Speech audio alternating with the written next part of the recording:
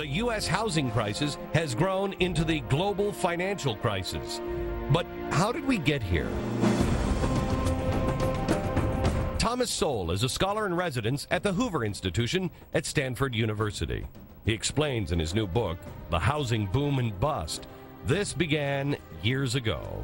You can really go back to the Community Reinvestment Act of 1977, which was saying that the banks weren't lending enough money in their own immediate community or in all communities. But as time went on and as they began to get studies done indicating that blacks were turned down for loans more so than whites, then of course they're energized and immediately there's a crusade to clamp down on the banks, tell them who they should lend to, require them to keep records, the income and race, sex, everything of the people.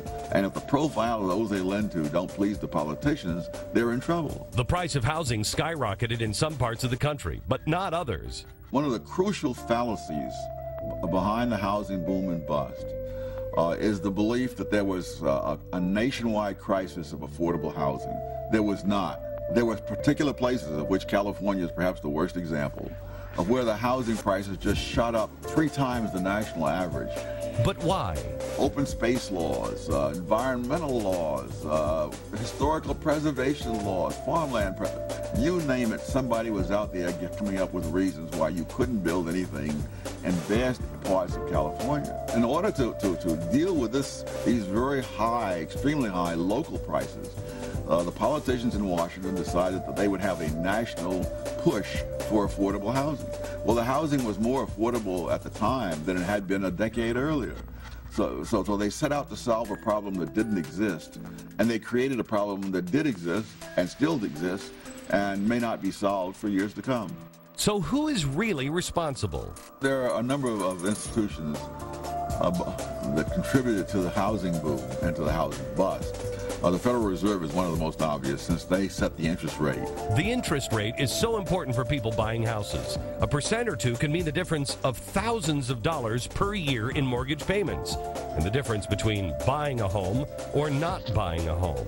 When the interest rate is extremely low, that tempts many people to come in and buy houses that they really could not afford at a normal interest rate. So how did Fannie and Freddie play into all of this? Fannie Mae and Freddie Mac have a different role in that they are the ones who buy the mortgages from the banks or whoever else first makes the mortgage. And the rules that they set are the rules that the banks and the other lenders have to follow. Another set of people are the people in Wall Street who also buy these mortgages, great numbers of them, bundle them all together and issue bonds based on those mortgages. Everything depends upon how solid the mortgages are, how safe they are, how risky they are in this case. Did the government force banks to make risky loans? The federal agencies pushed the lenders and pushed Fannie Mae and Freddie Mac into making more risky mortgages because they had this mantra of affordable housing and greater home ownership. For a long time, Americans bought the line that the American dream is a big house filled with flat-screen TVs, the granite countertops. During the boom, we ran up our debt and put our money in houses. The government told us it was okay. In fact, they told us it was patriotic. Then came the bust. 2006, housing prices went down for the first time in more than a decade, and they went down by huge amounts. It was nothing for the housing prices to go down by 20% in 1 year. And that was only the beginning. The following year, it would go down another 20%, and then another 20%. San Diego is an extreme example. In 1 year, the average price of a home in San Diego fell by $200,000. A $500,000 home in January was $300,000 in December. But you still owed the $500,000 on a $300,000 home. Following the law of unintended consequences, the people hurt most by the bust were the ones that ownership was supposed to help. Blacks, Hispanics, other minorities, those are the people who were hit hardest. They were most likely to have to go into default. Unless the person got a 0 down payment loan, they put some money into the house. And now when time comes when they can't pay the mortgage, they lose all of that as well as having to move out. But why did people who didn't meet the standards set by banks, subprime borrowers, get loans in the first place? It was the regulators who insisted that the banks lend money to people who didn't meet the standards that the banks had always used. And so this then forced the banks into finding new ways of lending to those people. And so therefore, instead of having the 30-year fixed mortgage with a 20% down payment, which most of the people that the regulators wanted them to lend to didn't have any 20% down payment. Some politicians were the biggest cheerleaders. When the boom was going on, Barney Frank was very willing to say publicly that he was pushing. He said, we haven't pushed enough to get them to lend more, to do more for affordable housing. In a November 30th, 2006 interview with PBS Nightly Business Report, Barney Frank was asked, what's your top priority? Affordable housing is the single biggest one. We have a terrible housing crisis in this country, and I think we now understand that housing is not simply a social good, but it's an economic factor. The biggest difference people will see when we take over from the Republicans is we will reverse their policy of basically letting any affordable housing stock dwindle and not building any new stock. Now, after the whole thing blew up, then Barney Frank is saying, this is all due to too much reliance on the market, that what we needed was more regulation. Well, yes, you could use better regulation, but the regulation that we actually had was itself at the heart of the problem. How was Wall Street involved? And how did this spread around the world? The financing of these mortgages was nationwide and even international. In other words, a Wall Street firm would buy up, say 1,000 mortgages, and then they would issue bonds based upon the value or assumed value of those 1,000 mortgages, and then they would sell them.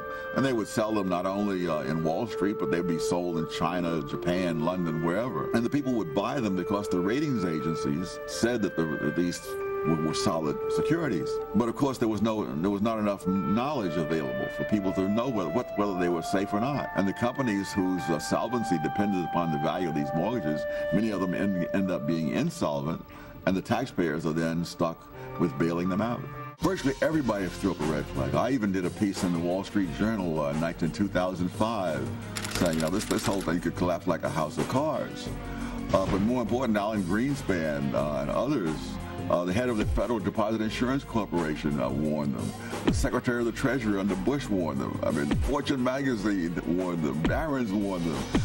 The Economist magazine in London warned them. Everybody and his brother told them this wasn't going to last. They didn't want to hear it. And there was, whatever the risks were to the taxpayers and to the economy, there was virtually no risk to the people who were pushing this. So where were the credit ratings agencies? Well, they in a sense did the best they could. It's just that the best they could wasn't very good. After all of this, have we learned anything? Unfortunately, the politicians have no incentive to learn from this. The last figures I checked, the Federal Housing Administration is still making mortgages with less than 4% down payment. And when you have no stake in the deal, the first time there's any trouble, you simply stop paying and walk away.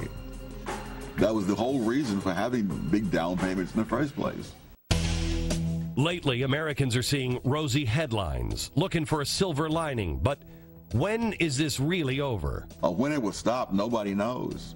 I suspect that the more uncertainty they create, the more the banks will be, and others will be reluctant to lend.